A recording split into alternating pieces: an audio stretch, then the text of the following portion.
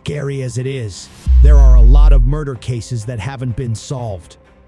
Sometimes, it is hard for us to accept the court's decision, even after it has been made. There are some very public murders in this video that shocked the whole world. In today's video, we're taking a look at the top 5 infamous murders. Keep your heart close. These murders are infamous for a reason. You don't want to be caught off guard, so keep your heart close. Number 1. Dorothy Stratton. The model was found while working at a Dairy Queen in Vancouver, Canada, where she was born Dorothy Ruth Hoogstraten in 1960. Several news sources say that Paul Snider was a Canadian bar promoter who wanted to make it to Hollywood. When he met Dorothy in 1978, he fell in love with her right away.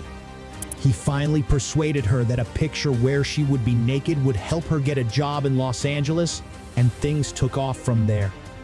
Hugh Hefner asked her to come to see the Playboy Mansion and see what might be in store for her after seeing her pictures. In August 1979, she married Paul 2 months before becoming a playmate.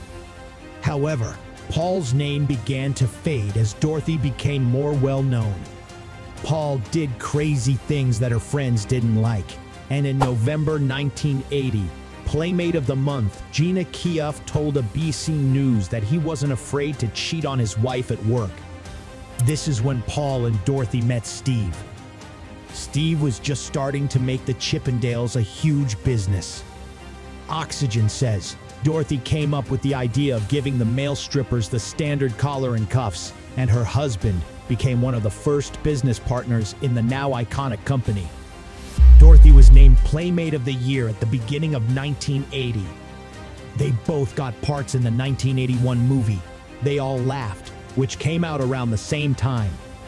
Peter Bogdanovich directed the movie as well. He met the model earlier that year and fell in love with her.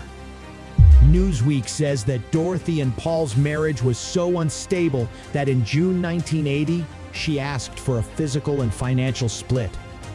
Paul is said to have hired a private investigator to find out the truth because she thought the Oscar-winning director was having an affair with her. On August 14, 1980, everything came to a head.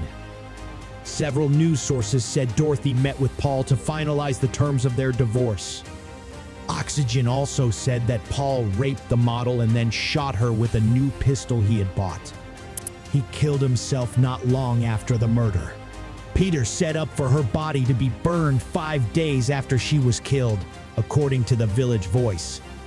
He also wrote a personal statement about how much he loved her before she died too soon. Dorothy Stratton was as talented and intelligent an actress as she was beautiful, and she was very beautiful indeed in every way imaginable, most especially in her heart. She and I fell in love during our picture and had planned to be married as soon as her divorce was final. The loss to her parents, her sister and brother, my children, her friends, and me is bigger than we can imagine, he said. Many people have been changed for the better by Dorothy, even if they only knew her for a short time. Dorothy saw the world with love and thought that everyone was good at heart. Number 2. Sharon Tate. In the early hours of August 9, 1969, Sharon Tate, who played Valley of the Dolls, was at her rented house in Los Angeles with actor Jay Sebring, writer Wojciech Frykowski, and his girlfriend, Abigail Folger, who is the daughter of Peter Folger and heirs to the Folgers Coffee. Wealth Tate, who was 26 years old, was more than 8 months pregnant with her first kid. She got married to director Roman Polanski the year before. There was a murder while the director of Rosemary's Baby was out of the country, leaving his wife with Frykowski and Folger. The house on Cielo Drive was known to Charles Manson because it had been rented by music producer Terry Melcher, who had thought about giving the cult leader a recording contract but ultimately decided not to. Manson started his group called the Manson Family in the early 1960s. Along with about 100 other people, the group lived an unusual life and used drugs like Benzedrine and hallucinogens like LSD. Most of Manson's followers were young women from good families who were drawn to the hippie lifestyle and community living at the famous Fan Ranch in California. Manson quickly turned them into radicals. Many people in the group were sure he was Jesus Christ coming to Earth, and they believed everything he said about how there would soon be a terrible race war. Manson and the family did a lot of bad things, like murder, attack, theft, and damage to property on the street. They were very unlike Christ. Manson told Charles Tex Watson, one of his followers, and a few other group members to go to Tate's property on August 9 and kill everyone there as gruesomely as you can. Watson, Susan Atkins, Patricia Krenwinkel, and Linda Kasabian, who are also members of the family, went to the house. Even though she was there, she didn't directly help kill anyone. When the group members got to the house, they killed Stephen Parent, 18, who was there to see his friend William Garrettson, who was taking care of the estate. After the killing, Watson, Atkins, and Krenwinkel broke into the house, while Kasabian stayed outside to keep an eye on things. To get their victims inside, they made them meet in the living room and then tied Tate and Sebring up and slung them over the ceiling beams. Sebring was killed by being shot and stabbed several times. Even though Frykowski and Folger were able to get out of the house, Krenwinkel and Watson quickly caught and killed them. Tate asked the family members inside the house to let her live long enough to give birth to her unborn child, but they didn't listen. She died after being stabbed 16 times by Atkins and Watson. Atkins wrote "pig" on the front door with Tate's blood as the murderers left the house. This was likely an answer to Manson's request to leave a sign something witchy.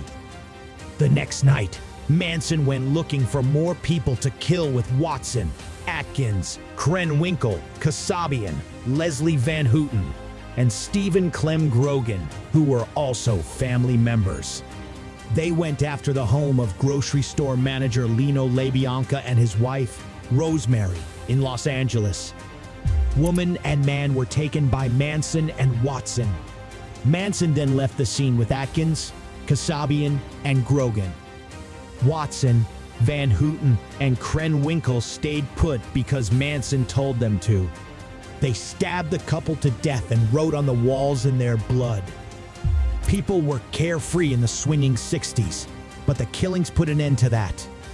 The ritualistic nature of the killings has been blamed for the rise of satanic fear.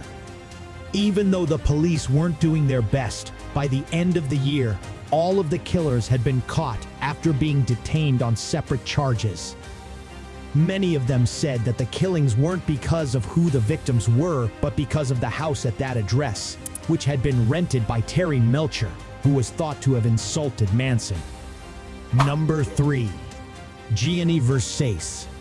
20 years ago, South Beach, Florida, wasn't a place where people could get up early. A fashion crowd of models, singers, actors, and bohemians ruled the scene, and people liked to party on the beach and dance in the clubs. As long as a bohemian wore a G-string and rode rollerblades, they were okay. But there were driven and ambitious people in this world, and designer Gianni Versace, who is sort of the mayor of South Beach, was one of the most successful. The Italian design mogul, who was 50 years old at the time, was up at 6 a.m. on July 15, 1997. He called Milan and did more work. Then he sneaked out of his house and went to the newscafe, which was only 3 blocks away. Versace bought a coffee at the busy Ocean Drive restaurant, greeted the manager, and picked up copies of Vogue and The New Yorker. He then went back to Casa Casuarina, the luxurious house he'd spent millions of dollars buying and fixing up. He went up 5 marble steps and put the key into the iron gate's lock.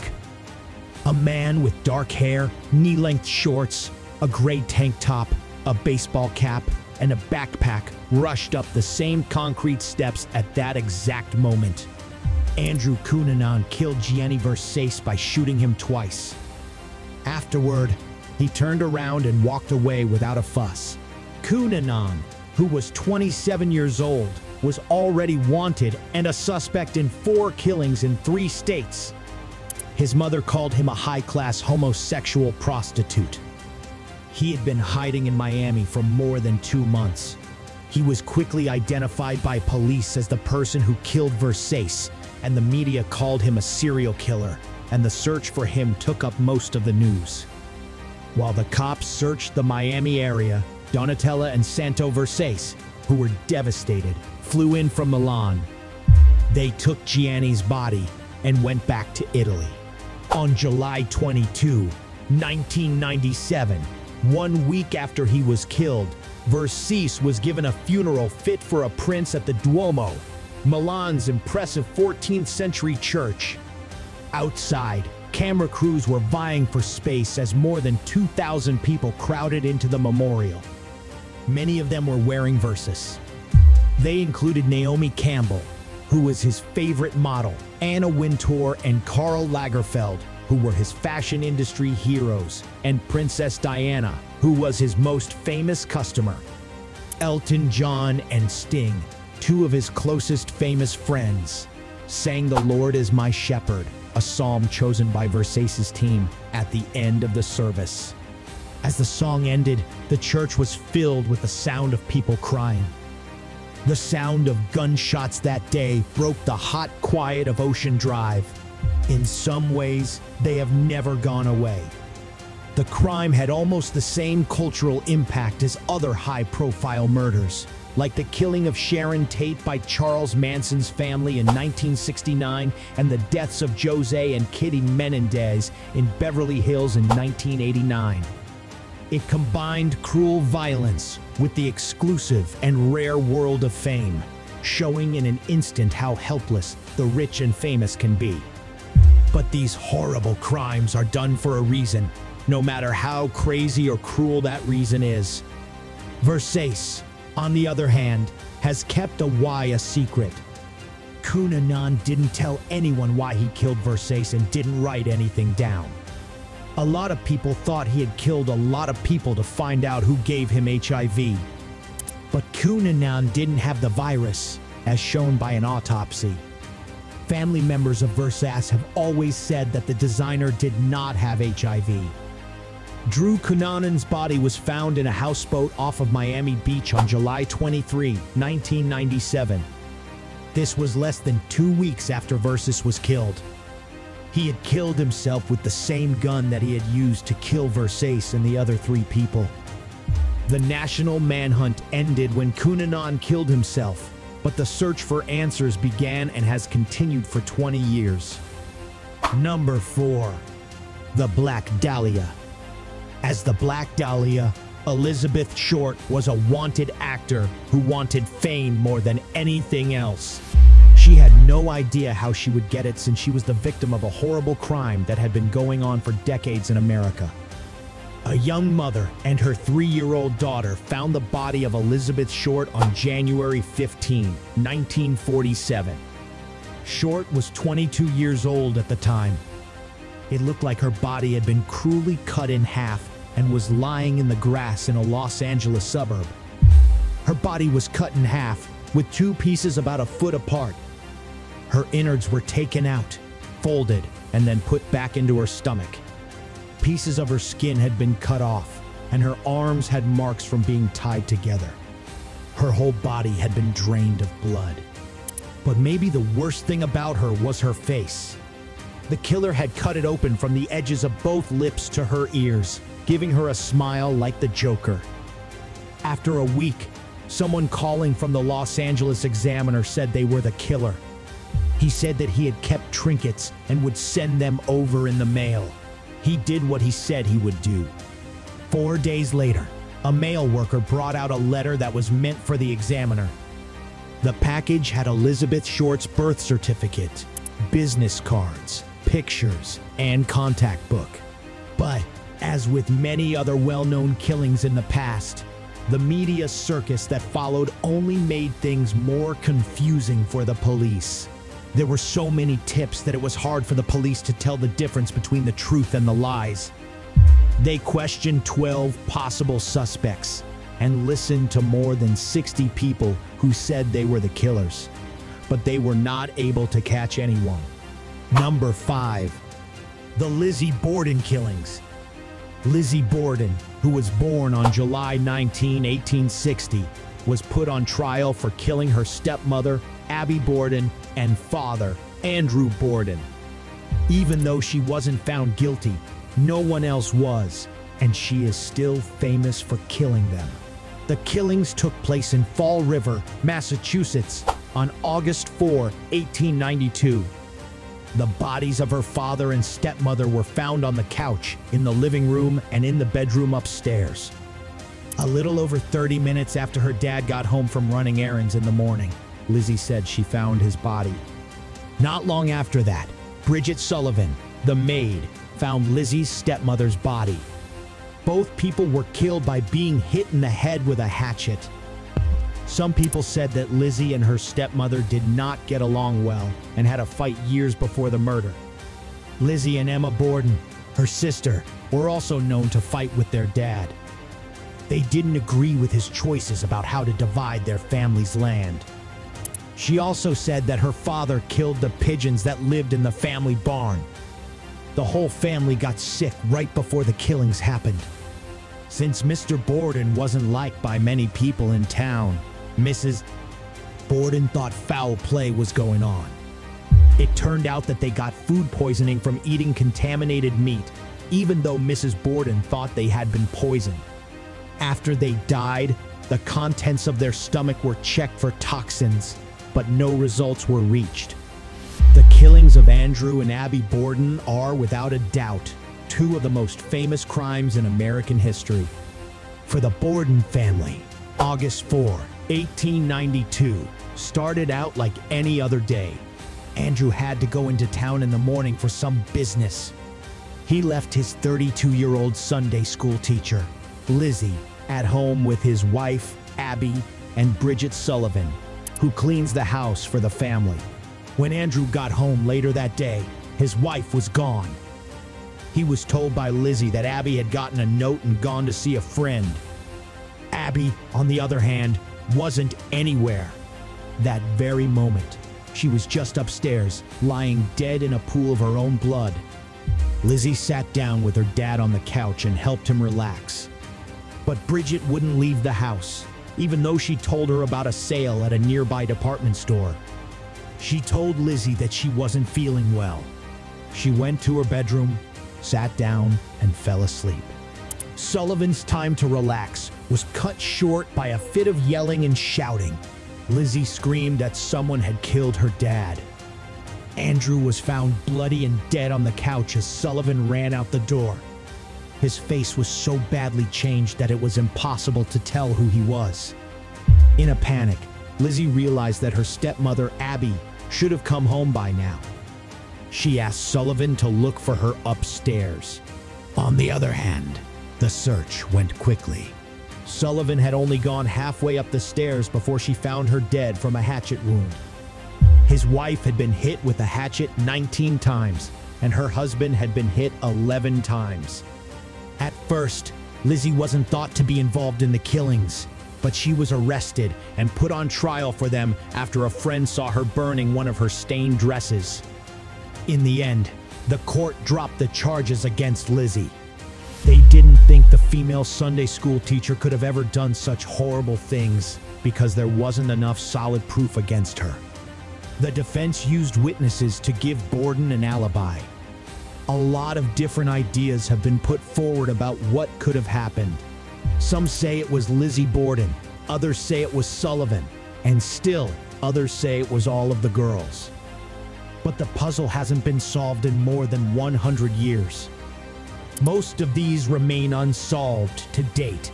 These murder mysteries have been astonishing people from case to case. People have been wondering and building theories on their suspicion in most of the cases. Which of these murder cases scared you the most? We would like to hear from you in the comments section. Make sure to like this video and subscribe to our channel.